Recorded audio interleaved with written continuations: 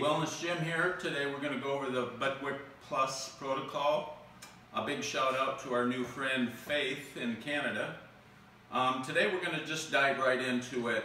The whole story about the genius Dr. Budwig will be right above the video. Make sure you read that. It's a pretty cool story. So we're going to start out by doing the simple cottage cheese and flaxseed oil. In here we have 4 ounces of cottage cheese. To that we're going to add 2 ounces of flaxseed oil, which I guess I already have measured up right here. So that's our 2-to-1 ratio. Once you get that flaxseed in, then we're going to emulsify these together. And the important part of this is that these two get really mixed together good. What you're trying to do is take a sulfurated protein and mix flaxseed which is real high in omega-3 oils, and you're trying to combine those together so that it almost becomes water soluble and will get pulled right into the cells. So this doesn't really take very long at all. Already I'm at a stage where you cannot see any oil floating on top. So that mixture is ready to go. Now when you bind those together, that's the product that does the work for you.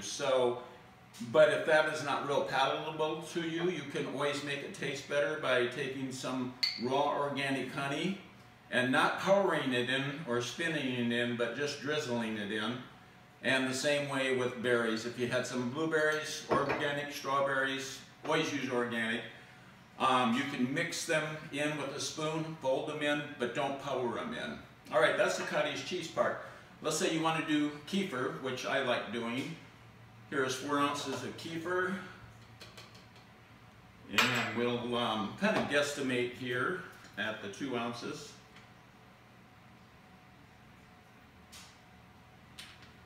Fill your top on.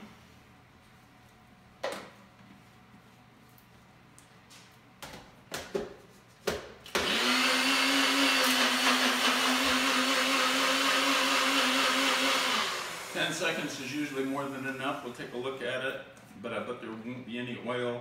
No, they're totally together. Now the flaxseed gets added at this point, so we'll pour some in here and some in there. I just actually ground that a minute ago, right before we started the video. I use a coffee grinder. You just put a couple tablespoons in there, put the lid on, start it up, and it takes about 8-10 seconds to finally grind that, bust it up, so it's ready to go.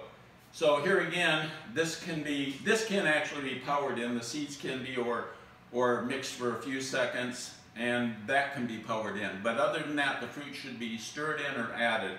The reason it's called plus is there's a lot of potent things that will help that. These can be stirred in too, but I wouldn't power them in. We don't want to dilute that bond between the cottage cheese and the flaxseed oil. So we have turmeric you could add, fresh ground ginger. There's a whole story on how 6-shagol is a great protector of cells, so on. That's all in the reading. Hey, thanks for joining me today. Until the next time, this is Wellness Jim.